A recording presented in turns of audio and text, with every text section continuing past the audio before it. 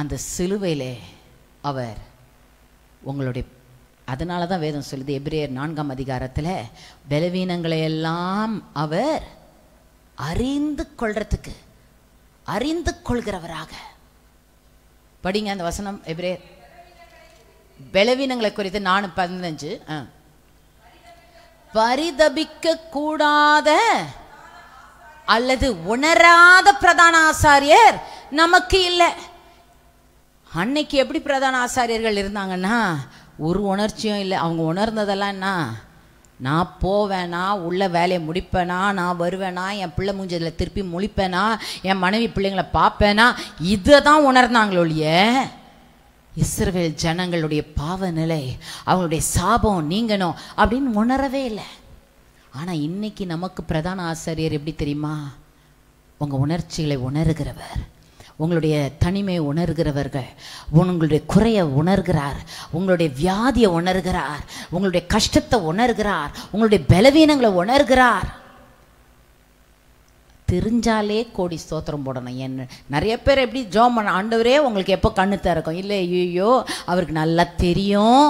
தெரிகிறது மட்டும் இல்லை, உன்னுடைய பொசிஷன்லேயே அவர் நின்று நீ எப்படி உணர்றியோ அப்படி டோட்டலாக உணர்வார். டோட்டலாக உணர்கிறார். உணர்கிறது மட்டுமல்ல, அடுத்த லெவல், அந்த சூழ்நிலையிலிருந்தே நம்மளை தப்பிக்கும்படி செய்து நம்மளை விடுதலையாக்கி நம்மளை அவரோடு கூட உன்னதங்களிலே உட்காரவும் செய்கிறார். நிறைய சாவு வீட்டில் போனீங்கன்னா அவங்க பக்கத்தில் உட்காந்து அழுகுறதுக்கு நிறைய பேர் இருப்பாங்க. அதாவது அவங்க என்ன சொல்கிறாங்க, நீ உணர்றது நான் உணர்றேன். ஒருவேளை அவங்க புருஷனும் இறந்துருக்கலாம். அப்போ அவங்க சொல்லுவாங்க, எனக்கும் இப்படி தான் ஆச்சு, எனக்கும் எங்கள் வீட்டுக்கார் இப்படி தான் போயிட்டாரு, எனக்கு புரியுது, உன்னுடைய கஷ்டம் எனக்கு புரியுதுன்னெலாம் அவங்க சொல்லலாம், உணரலாம், தெரியலாம், உணரலாம். ஆனால் அந்த சூழ்நிலையிலேருந்து நம்மளை விடுவிக்கவே முடியாது அவங்களால. ஆனால் இவர் எப்படின்னா அறிந்திருக்கிறார், உணர்ந்தும் இருக்கிறார், சூழ்நிலையிலிருந்து என்னை விடுதலையும் ஆக்கியிருக்கிறார். ஆமென். என்னுடைய வியாதியை அறிந்திருக்கிறார், என் வியாதியை உணர்ந்திருக்கிறார், அந்த வியாதியிலேருந்து என்ன முற்றிலுமாக எனக்கு சுகத்தை கொடுத்திருக்கிறார். என்னுடைய குறைவை அறிந்திருக்கிறார், என் வீட்டில் காசு இல்லைன்னு அவர் உணர்ந்திருக்கிறார். அதோடு விடலை, அந்த சூழ்நிலையிலிருந்து முற்றிலுமாக என்னை விடுவித்து என்னுடைய பங்கை நிரம்பி வழியவும் செய்கிறார். புரியுதுங்களா? என் வீட்டில் சமாதானமே இல்லாமல் சண்டை நிறைஞ்சிருக்குதே, அதை அவர் தெரிஞ்சிருக்கிறாரு, அதை உணர்ந்திருக்கிறாரு. புறக்கணிக்கப்பட்ட நிலையை அவர் உணர்ந்திருக்கிறாரு. அவர் உணர்ந்தது மட்டுமல்ல, அப்படி புறக்கணிக்கப்பட்ட நிலையிலிருந்தே உங்களுடைய சூழ்நிலையை மாற்றி அமைக்கிறவராயிருக்கிறார். அதனால தான் வேதம் சொல்லுது, எங்க தலை குனிஞ்சிருந்தியோ, எங்க அவமானப்பட்டியோ, எங்க கூனி குறுகி நாணி குறுகி இருந்தியோ, அங்க உன்னை தலையை நான் உயர்த்துவேன், உன்னை ஆசீர்வதிப்பேன், தலை மேல என்னுடைய ஆசீர்வாதத்தை நான் வைப்பேன். அவர் அறிந்திருக்கிற தேவன் மட்டுமல்ல, புரிந்திருக்கிற தேவன் மட்டுமல்ல, உணர்ந்திருக்கிற தேவன் மட்டுமல்ல, என்னை விடுவிக்கிறவரும் அவர்தான். புரியுதுங்களா? ஏன்னா நிறைய நேரத்தில் நம்மளை அவர் அறிந்திருக்கிறாரு, புரிஞ்சிருக்கிறாரு, அதுலேயே வச்சு அவரும் அழுகுறாரு, நீயும் அழுகுற. அவங்க என்ன சொல்லுவாங்க, அவரும் உனக்காக கண்ணீர் விடுறாரு, நீயும் கண்ணீர் விடுற, உன் கண்ணீரை அவர் தொடச்சிக்கிட்டு பக்கத்தில் உட்காந்து அழுதுகிட்டு இருக்கிறாரு அப்படின்னு போதிச்சிடுறாங்க. இல்லை இல்லை இல்லை இல்லை இல்லை இல்லை இல்லை இல்லை உங்கள் பிரச்சனை பார்த்து அவர் பக்கத்தில் உட்காந்து அழலை. சுவிசேஷங்களை படித்து பார்த்தீங்கன்னா வியாதியின் மத்தியில் அவர் ஊரே அழலாம், ஆனால் அவர் போன உடனே அங்கே பதில் உண்டாச்சு. சுவிசேஷத்திலே அப்படின்னா இப்போ அவர் மரித்தாரு, உயிரோடு எழுப்பப்பட்டாரு, இன்றைக்கு பிதாவின் வலது பார்சத்தில் உட்கார்ந்துருக்கிறாரு. அவர் சொல்கிறாரு, நான் உன்னோட வந்திருக்கிறேன், உன் வாழ்க்கையில் நான் வந்திருக்கிறேன். உன் வீட்டில் வியாதி இருந்தால் அந்த வியாதியை நான் நீக்குவேன், உன் வீட்டில் குறைவு இருந்தால் அந்த குறைவை நான் நீக்குவேன், உன் வீட்டில் சமாதானம் குறைவாக இருக்கா அதை குறித்து நீ கவலைப்படாத, சமாதான பிரபு நான் உன் வீட்டில் நான் தங்கி இருப்பேன், நான் உன்னை நடத்துவேன், உன் குடும்ப தலைவனாக இருந்து நானே உன்னை வழி நடத்துவேன் அப்படின்னு அவர் சொல்றார். இன்னைக்கு உணர்றதோட விட்டுடக்கூடாது. ஹையர் லெவல் என்ன? உணர்ந்து பக்கத்தில் உட்காந்து ஒப்பாரி விடுற ஆளுங்க மாதிரி அவர் உட்காந்து அழுதுகிட்டு இல்லை. அப்படி நிறைய கிறிஸ்தவங்க அந்த லெவலுக்கு அவரை வச்சிடறாங்க. இல்லை இல்லை இல்லை, அவர் பக்கத்தில் உட்காந்து உங்களோட அழுவுறதுக்காக இல்லை, அவர் உணர்ந்தது எதுக்கு தெரியுமா? உங்களை அங்கிருந்து விடுதலை ஆக்கும்படி தப்பித்து கொள்ள வழியை ஏற்படுத்துகிறார். திராணிக்கு மேலே சோதித்திடார். தப்பித்து கொள்ளும்படி வழியை ஏற்படுத்துகிறவர், தப்பித்து கொள்ளும்படி வழியை ஏற்படுத்துகிறவர். உங்களை மீட்டெடுக்கிறதுக்காக அவர் சிலுவையில் இவ்வளோ பெரிய காரியத்தை செஞ்சு முடிச்சிருக்கிறாரு. நம்ம பிரச்சனையை நினைச்சு நினைச்சு நினைச்சு நம்ம அழுதுட்டு இருக்க கூடாது. வியாதிகளை அனுபவித்தார் என்று சொல்லும்போது எல்லா வியாதியும் மன ரீதியான வியாதி, சரீர வியாதி வந்தாலே மனதில் பாதிப்பு வந்துடும் இல்லையா? சரீரத்தில் உதாரணத்துக்கு கேன்சர்னு வச்சுக்கோங்களேன். இப்போ கேன்சர் இன்ஸ்டியூட்லாம் போனீங்கன்னா கவுன்சிலிங்க்கு ஒரு குரூப் வச்சுருப்பாங்க. ஏன்னா உங்களுக்கு கேன்சர் அப்படின்னு சொன்ன உடனேயே ரொம்ப ரொம்ப சோர்வுக்குள்ளே போயிடுறாங்க. அவங்கள ஒரு வழிக்கு கொண்டு வர்றதுக்கு அவங்களுக்கு கவுன்சிலிங்லாம் பண்ணி அவங்க மனதில் அவங்க சோர்வடையாதபடிக்கு அவங்களுக்கு நல்ல வார்த்தைகளை சொல்கிறதுக்கு வச்சுருக்காங்க. ஆனால் இங்கே இயேசு உன் சரீரத்தில் இருக்கிற வியாதியை ஏற்றுக்கொண்டார். உன் சரீரத்தில் இருக்க குறைவுகளை ஏற்றுக்கொண்டார். இனி குறைவே உனக்கு கிடையாது. உன் சரீரத்தில் பழுது ஒன்றும் கிடையாது. மலட்டுத்தனம் உங்களுக்கு கிடையாது. பெருக்கம் இல்லாமல் தடை பண்ணுகிற காரியங்கள் உங்களுக்கு கிடையாது. ஆசீர்வாதம் தான் உங்களுக்கு, சுகம் உங்களுக்கு, ஆரோக்கியம் உங்களுக்கு. புரியுதுங்களா? ஃபுல்லாக நீக்கிட்டார். டோட்டலாக மைண்டிலிருந்து பாடி வரைக்கும் எல்லா வியாதி, எல்லா கஷ்டம், எல்லா மனசோர்வு எல்லாத்தையுமே அவர் அன்றைக்கே சுமந்து தீர்த்து முடிச்சிட்டார். இனி நீங்கள் வியாதியாக இருக்குன்னு சோர்ந்து போக வேண்டிய அவசியம் இல்லை. சோர்வடைகிறதுனால வியாதி வர வேண்டிய அவசியம் கிடையாது. புரியுதுங்களா? புரியுதுங்களா? படிக்கலாம். 53:4. அடுத்த வாரம் இதை தான் நம்ம பார்க்க போகிறோம். இங்கே பார்த்தீங்கன்னா எதுக்கு இந்த பாடுன்னு இங்கே விளக்கி சொல்லுது. 4ஆம் வசனம். மெய்யாகவே. மெய்யாகவேனா என்ன? நிச்சயமாகவே. ஏன்னா நம்மளுக்கு சும்மா சொன்னால் புரியாது சில நேரத்தில்.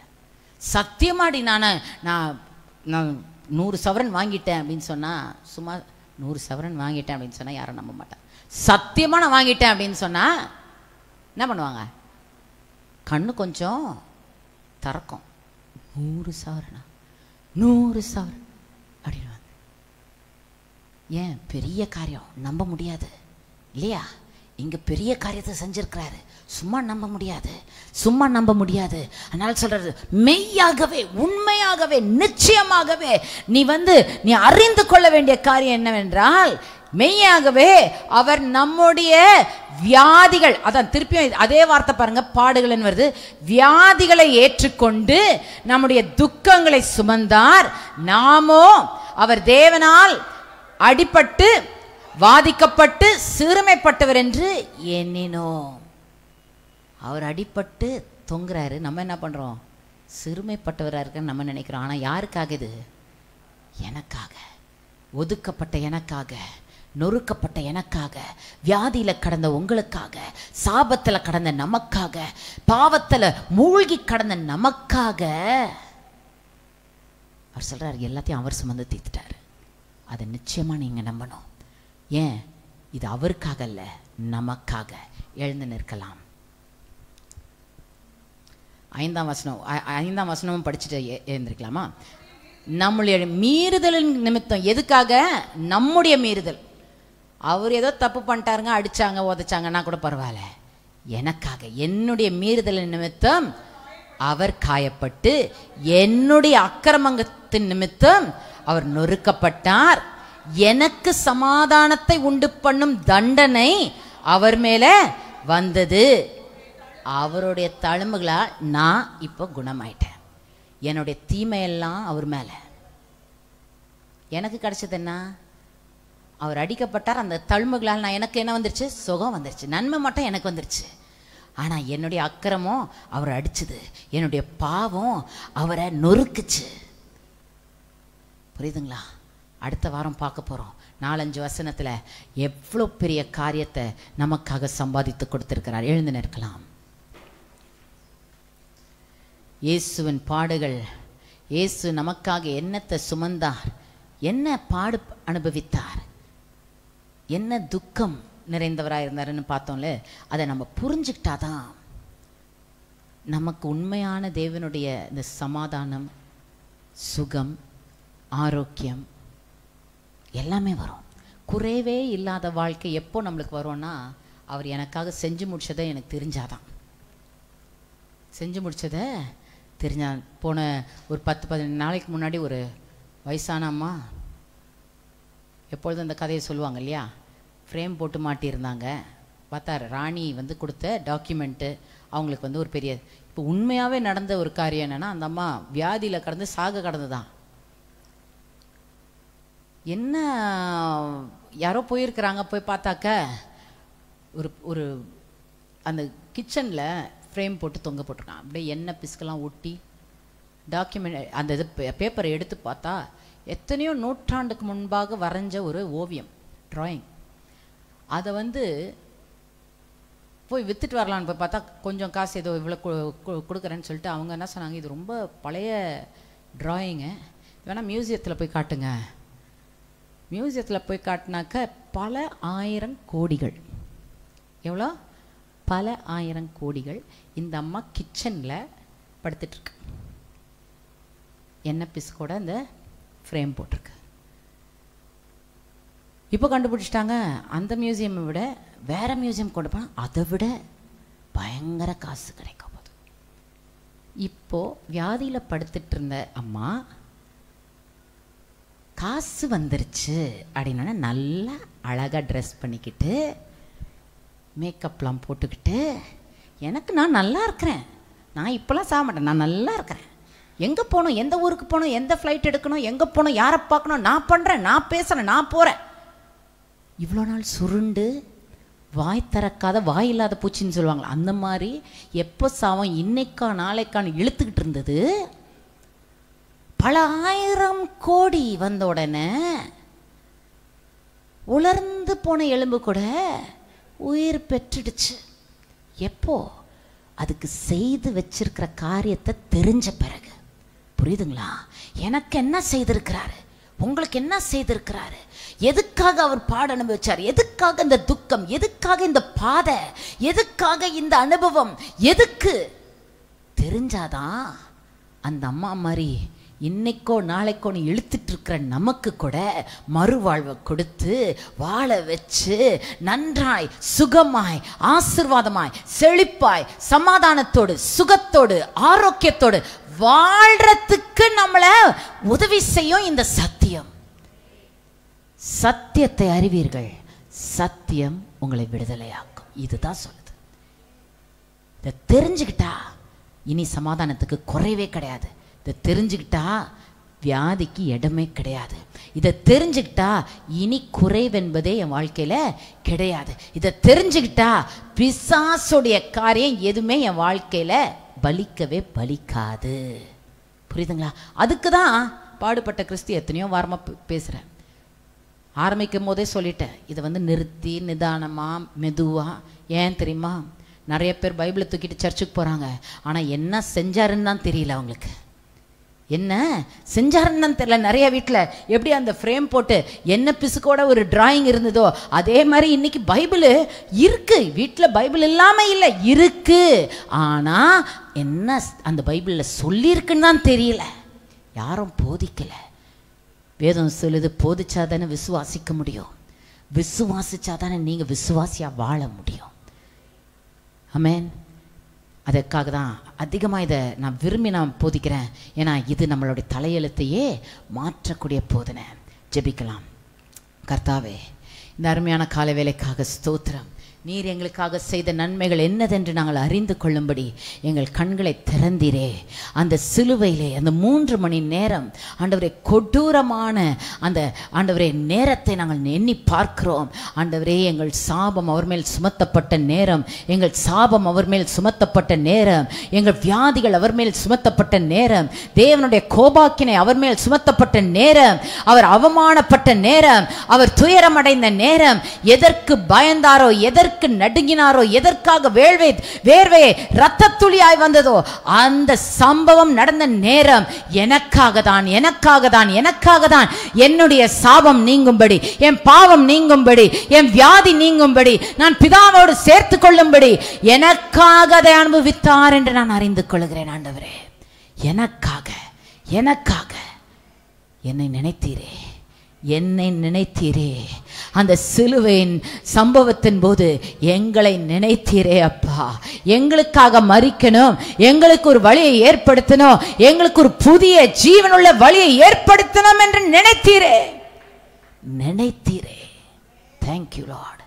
நினைத்திருக்கிறதுக்காக கோடா கோடி ஸ்தோத்திரம். எங்களை நினைவு கூர்ந்ததுக்காக ஸ்தோத்திரம்.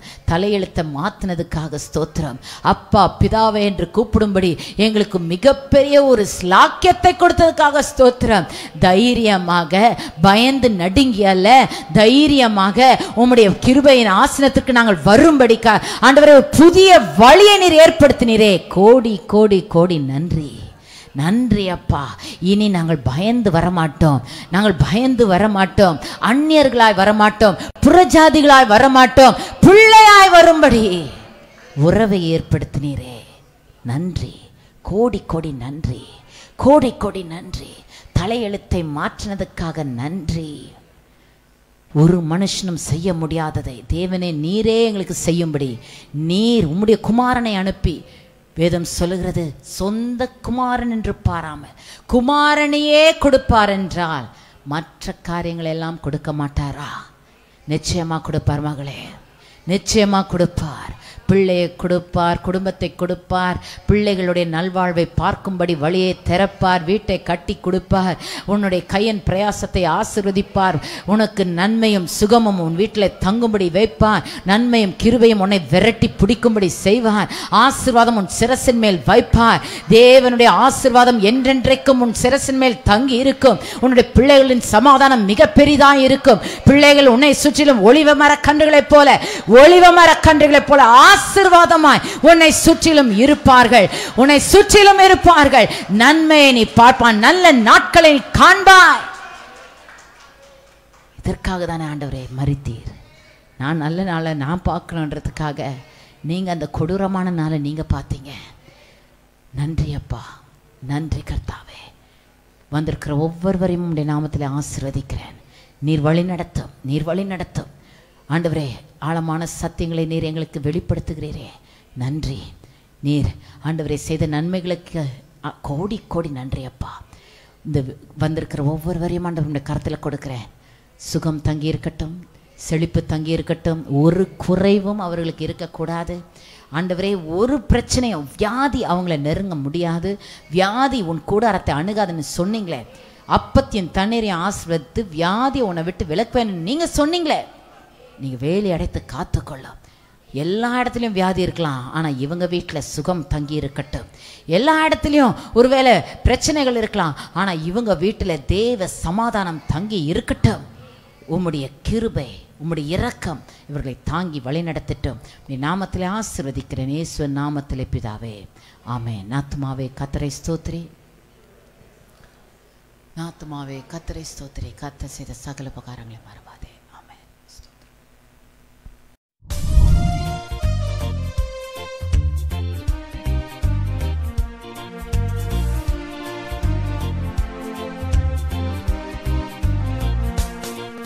உன்னை ஆசீர்வதித்தே, உன்னை மேன்மைப்படுத்துவே. உன்னை ஆசீர்வதித்தே, உன்னை மேன்மைப்படுத்துவே. உன் எல்லையை விரிவாக்கு, உன் கயிறுகளை நீளமாக்கு, உன் கூடாரத்தை விசாலமாக்கு. அதை தடை செய்யாதே. எல்லையை நீ விரிவாக்கு, கயிறு